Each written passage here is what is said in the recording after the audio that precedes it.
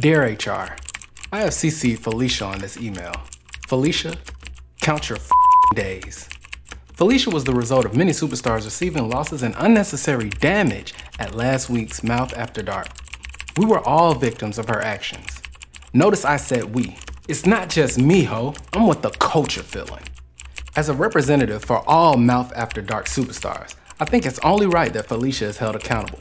Preferably fired, but at the minimum disciplined in a manner that is equal to or greater than the damage she has already caused this federation. Bye, Felicia. Me, ho.